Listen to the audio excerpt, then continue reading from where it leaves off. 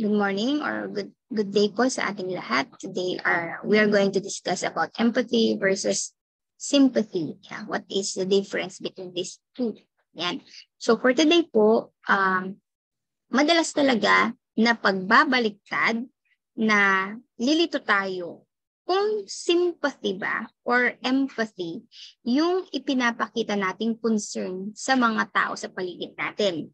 No, madalas po itong dalawang word na ito we incorrectly use in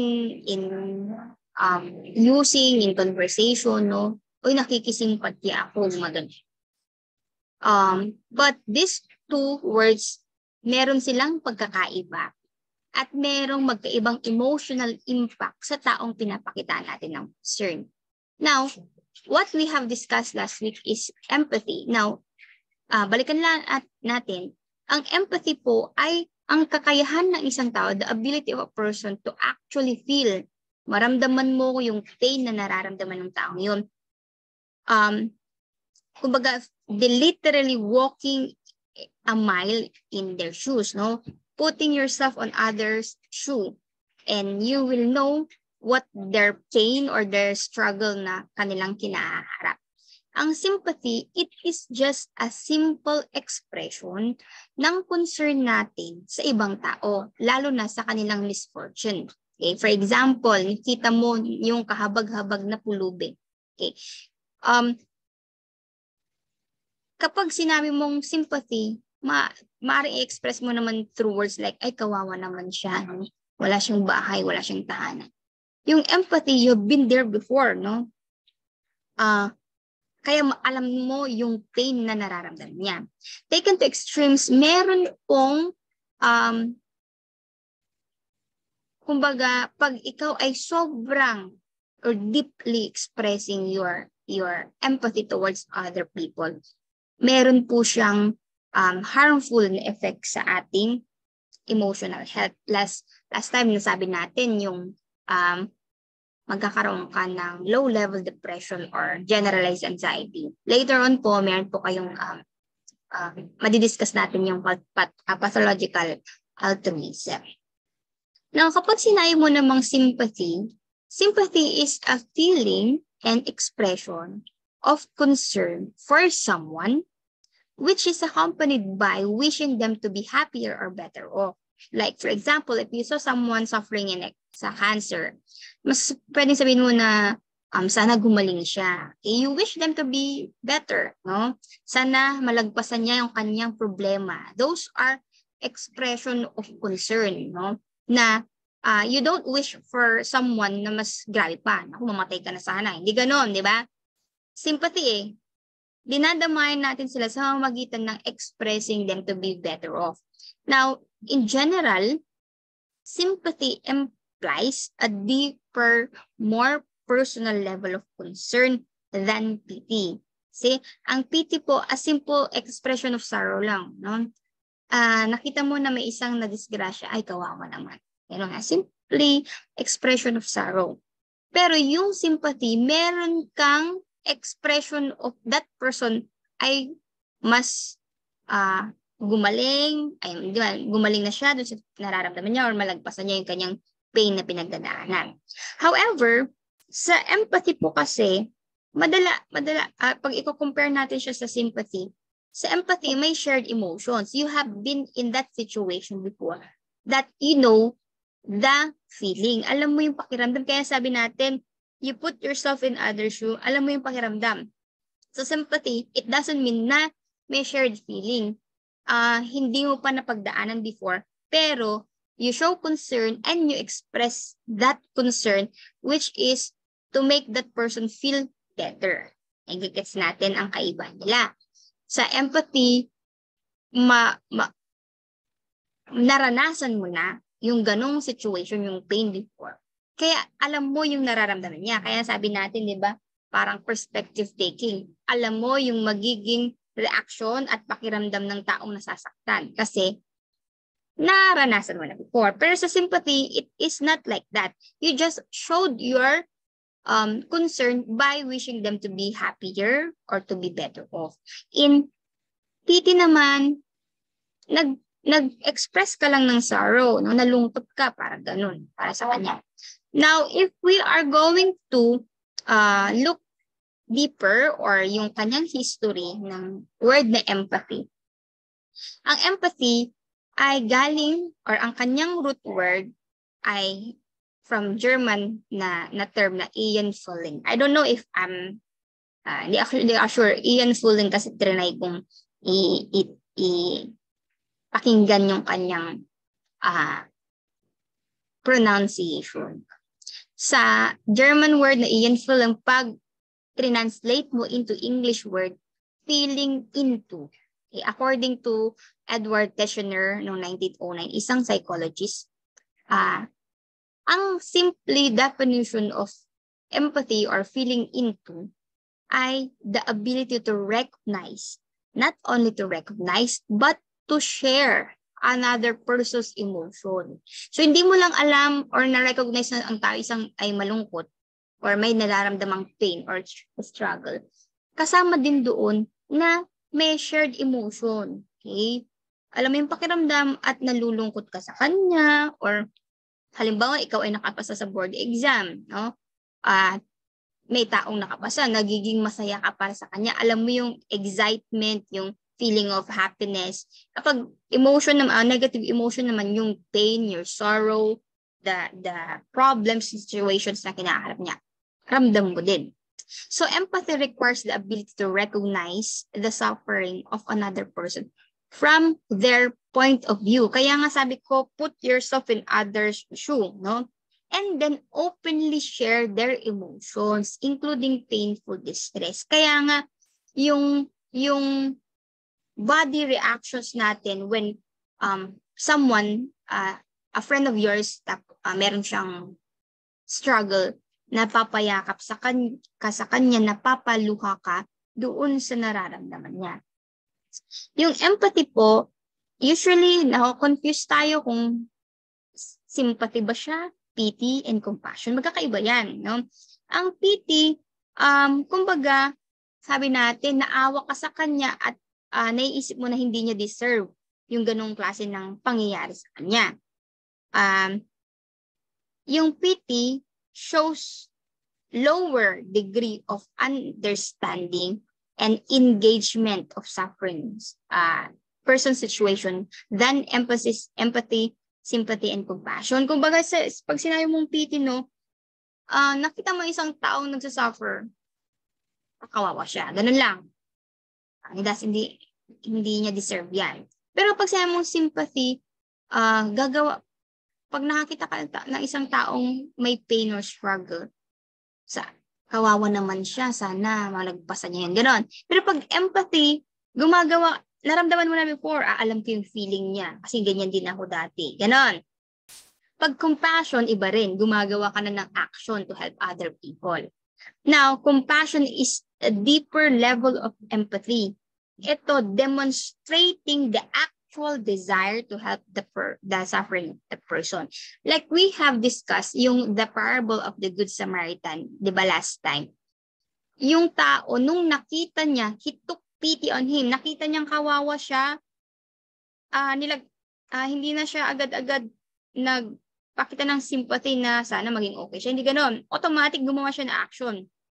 Tinulungan niya yung tao. Compassion pong tawag natin doon. Halimbawa, nung nakakita ka ng isang pulubi doon sa kalsada, nakita mo kawawa siya. Pag gumawa ka ng parang like nag-abot ka ng barya, that's automatically compassion.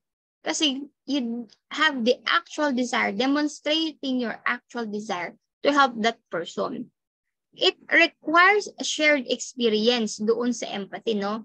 Generally, kapag empathy po, ito ay para sa human being lamang, not for animals, no? Yung sympathy, pwedeng sa animals, no? Like, halimbawa, may aso ka na nasagasan ng bahagya, okay, nagsasuffer yung aso mo. Sasabihin mo, I sympathize with that dog, no? This is example natin. May be able to sympathize with a horse, for example. Kasi yung empathy, shared feeling yan hindi pareho ang maaring halimbawa na try mo ng masugat or masugatan bilang isang tao. Pero hindi pareho yung feeling mo sa aso na nasusugatan. Kaya nga, hindi pwedeng shared experience natin with other, ang tawag natin doon, species, di ba? Hindi pwede. Ang empathy, it is human to human. Ang sympathy, pwedeng human to animals, no? Kasi, halimbawa, sympathy, hindi ka pa naman nagka-suffer na pain katulad ng aso or ng horse, no? Pero you can sympathize. Kawawa na may aso na maging okay yung aso. Ngayon, may expression of saying that a dog or the horse, sana maging okay siya. Ang mga psychologists po say that empathy is essential forming in relationship. Like we have discussed last time, di ba? Crucial siya in positive relationship. Ayan, wait lang po. Mga pamangkin. Now,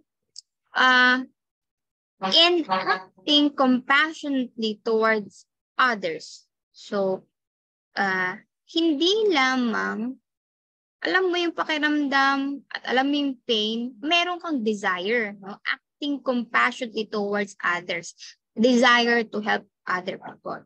Since it involves experiencing another person's point of view, stepping outside oneself, no? Empathy enables genuinely helping behaviors that comes easily, no? Madaling lumabas sa atin and naturally. No, hindi tayo napagpersang, uy, tulungan mo naman yun. Hindi gano'n, di ba? Like, may pumilit sa'yo na i-help ibang tao. Minsan, automatically na once na ikaw ay naantig, yung damdamin mo ay na-move doon sa situation, you easily help and naturally help a person. Hindi tayo pinipersa. Okay? Now, saan ako? Empathic people work effectively in groups, no? Make more lasting friendship and more likely to step in when they see others being mistreated. Halimbawa yung barkada mo, no? Nakita mo na naagrabyado siya. Since you are very loving, probably you're a loving person or very concerned person sa mga kaibigan.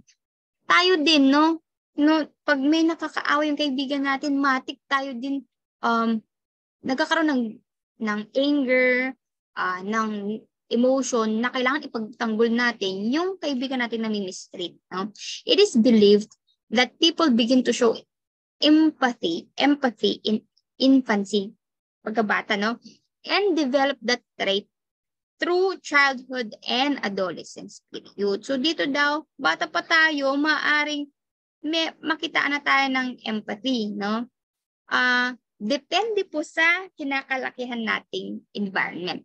Despite their level of concern for others, however, most people tend to feel deeper empathy for people similar to themselves, no? Yung halimbawa, no, kung ikaw ay mahirap, kapwa mo mahirap, mataas yung percentage na mas deeper yung empathy natin sa kanya. Katulad ni Manny Pacquiao, no? So, sabi niya, napagdaanan niya yung sobrang struggles of being in mahirap. No? Kaya sabi niya, or mas gusto niyang tumulong sa mga may hirap. No? Compared to people outside their family, community, race, ethnicity, or cultural background. Yan. So, halimbawa, no, hindi mo, or halimbawa ako isang mahirap, tapos naawa ko dun sa mayaman na nadapa. No? Parang hindi, more likely those people na kahalintulad, no? Halimbawa, no, sabi ko nga, kung family members mo yung naagrabyado, talagang makikipagpatayan ka, no? O kaya, halimbawa, no, pag nasa Manila ka, salad bowl yan. Pag may nakita kang kalahi mo, yun, you agree with that person probably, you empathize with that person. Kung saan yung similar, no? Like if you pag napunta ka sa US, pag may nakita kang Asian na agrabyado, dun, or may kawawa ka, nakita kang Asian na alam ba, ikaw ay Filipino, may Filipino doon na parang may pinagdadaanan. Gumagawa tayo ng paraan para tulungan siya. Pwedeng kalahi, kapamilya, kaibigan, ka-race mo, o pareho ng cultural background. Yan. So, meron po tayong 3 types of empathy. Sabi ni Paul Ekman, isang doctor of philosophy, siya ang pioneer ng field of emotions. No? Meron daw 3 klase ng empathy. The first one is cognitive empathy. Like I have discussed last week, yung perspective taking. Dito, ability to understand and predict. Mapre-predict mo yung magiging reaction niya or yung thoughts ng taong yon kasi na-imagine mo yung situation na yon. Katulad ng sinabi ko, pag nakikita kayo ng nadudulas, nasasagi yung alulod sa may edge ng bed, or yung kuko nyo nasagi nyo sa paa ng mesa, mapipredict mo kung ano yung mararamdaman niya. Pag sinabi naman nating emotional empathy, this one closely related to cognitive empathy. Emotional empathy naman po is actually feeling. No? Yung kasi sabi natin sa cognitive, na-predict mo yung feeling. Alam mo in your mind na masasaktan siya, iiyak siya, alam mo sa mind. Pero dun sa emotional empathy, mararamdaman mo yung emotion niya. Okay? So, mapapaiyak ka din, magkakaroon ka ng emotions na katulad ng nararamdaman niya. So, in emotional empathy, there is always some level of shared feeling. Kaya ito, naranasan mo na yung before. Kaya alam mo yung pakiramdam. Mararamdaman mo yung pakiramdam. Emotional empathy can be a trait among person diagnosed with Asperger's syndrome. Later po, magiging assignment niyo po ang Asperger's syndrome. Pangatlo is compassionate empathy. Ang compassionate empathy naman is driven by the deep understanding of other person's feeling based on shared experience. Compassionately empathic people make actual effort to help. Okay? Gumawa ka ng action para matulungan yung isang tao. Yung emotional empathy, nakikidalamhati ka, no? Doon sa nararamdaman niya. Yung compassionate empathy, gumagawa ka na ng paraan para matulungan siya to make that person feel better. Okay.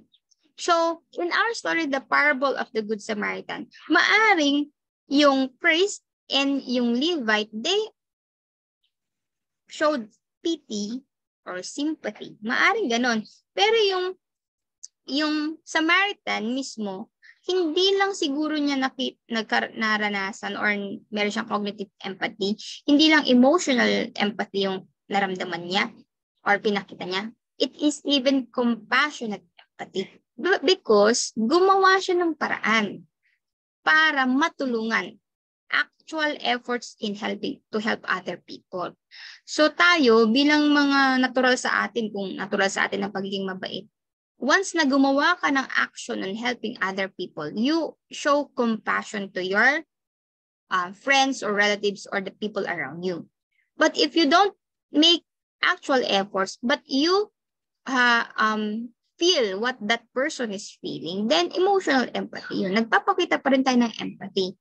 But we don't really judge kung magpakita ka ba ng compassionate empathy, cognitive empathy, or emotional empathy. No? It is just that na-identify natin kung anong klase ng empathy ang ipinaportray natin sa mga pagpapakita natin ng concern sa ibang tao.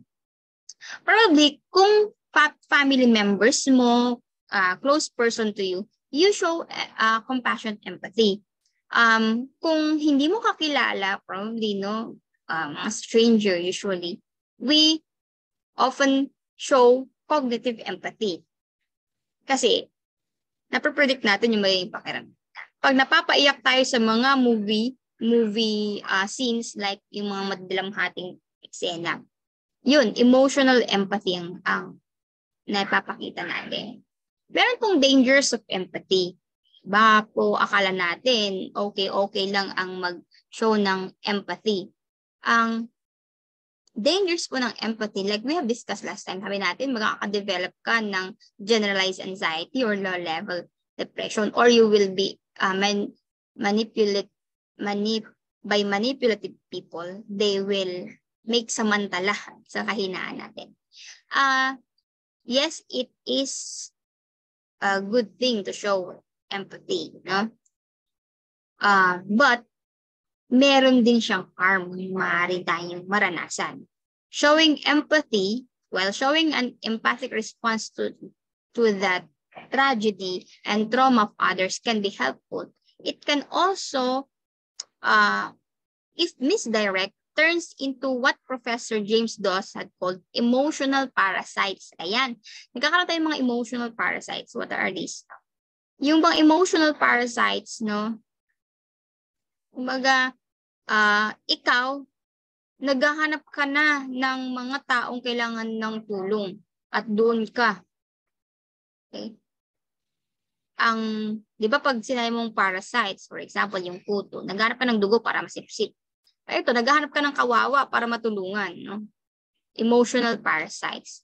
Now, empathy can lead to misplaced anger. So, pwede ka rin magginalit. Empathy can make people angry, no? Perhaps dangerously so if they are mistakenly perceived that another person is threatening a person they care. For example, you are meron tayong example dito. Halimbawa, while at a public gathering, you notice a heavyset, casually dressed man who you think is staring at you. If, for example, you have a pretend age daughter, no? Nagpunta kayo sa isang party, and then may nakita kang guy na parang titig na titig dun sa anak mo. Okay? Now, while this man, hindi naman siya gumagalaw, walang expressionless, pero nakita mo lang siya na mukhang dangerous person lang siya. No? Your empathic understanding of what he might, no? He might do something dangerous to your daughter, no? Maaring mag-drive into state of rage, no? Yung ang tawag doon, advance mag-isip. No? Advance ka mag-isip, akala mo i-rape na yung anak mo. Ganyan minsan, dahil nga nagpapakita tayo ng empathy for that person we care the most. No? Kala natin, yung mga tao sa paligid niya ay maaring gumawa ng danger at maglilid ito sa galit sa atin. Okay?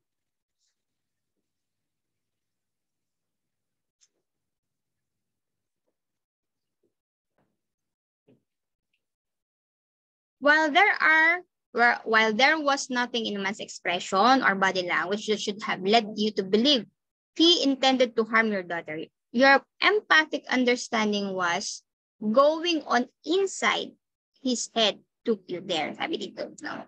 So, meron pong isang therapist, sabi ni Jesper Juhl, sabi niya, yung empathy at saka si aggression, parang existential twins, no? Kasama nung pag-express natin ng empathy ay merong aggression. Katulad nung situation. Like, naging aggressive ka, nagpapakita ka na ng galit dahil you are too concerned, no? Halimbawa, ako yung anak ko, minsan dahil ayokong makaranas siya ng pain or ayokong madapa siya. Pag may mga batang nambubuli sa kanya, dahil, di ba parang yung anak ko, ayaw ko ma-feel yun. Nagagalit ako doon sa mga kalaro niya na sobrang makukulit. Pagpapakita ako ng empathy sa anak ko, pero nagagalit ako doon sa iba. So, existential twins. Yung empathy natin, nagiging kasama doon ay nagiging aggressive tayo. Okay? Now, empathy can drain your wallet. Sa madalas na pagtulong natin sa iba, we, of course, nasa-sacrifice yung ating financial resources, no? Sabi sa mga psychologists, no? If we are overly empathic, yan, may mga patients daw sila na overly empathic, wherein ang danger nun, if you show too much concern by giving resources, like you buy them food, you buy them whatever the needs that they have, yung life savings natin, yung pera natin nauubos. Unlike if we are Manny Pacquiao na maraming money to give and to share to needy individuals, then that's good. But if we are not that kind of person like Manny Pacquiao, no? Overly empathic tayo, pero sacrifice yung ating resources, naging kawawa tayo, no? Ayan, nagkakaroon tayo ng empathy-based guilt, no? Meron tayong tinatawag na survivor guilt. Ang survivor guilt po is a form of empathy-based guilt kung saan a person, empathic person, incorrectly feels that his or her own happiness has come at the cost or may have even caused another person's misery. Yung pagtulong mo, nag-cause ito ng misery or struggle sa isang tao, no? Yung ligayang pagdulot ng pagtulong sa iyo ay nagko-cause pala ng danger sa mga taong tinutulungan natin, no? Ayon kay Lynn O'Connor, isang psychologist, dito po yung mga taong laging may empathy-based guilt, they develop depression and later. May meron tayong tinatawag na pathological altruism. So your assignment, please take notes to search and explain what is pathological altruism and yung Asperger's syndrome. So make sure you have to do your assignment of paano, una, you have to define pathological altruism. Pangalawa, paano nakakadulot ng harm ang pathological altruism sa mga taong nagpapakita ng empathy. Okay, so take note of this. You'll submit it sa class in. Okay? And then, last na ba? Empathy can harm relationships. So, sobrang bait mo, sobrang concern mo sa ibang tao, maaari din mag-lead ito sa pagkakasira ng relasyon, no? Magkaiba ang love, no? Yung love natin tsaka empathy, medyo merong difference yan. Baka yung pagpapakita mo ng empathy, akala ng iba ay love na yun. No? While love can make any relationship good or bad better, empathy cannot hasten the end of strained relationship. Essentially, love can cure but empathy cannot. Ulitin ko love can cure but empathy cannot. Kasi ang empathy, like you showed concern sa ibang tao, it doesn't mean na matutulungan mo yung taong yon, no? It doesn't mean na yung relationship, like for example, yung nasirang relationship na, if you are boyfriend,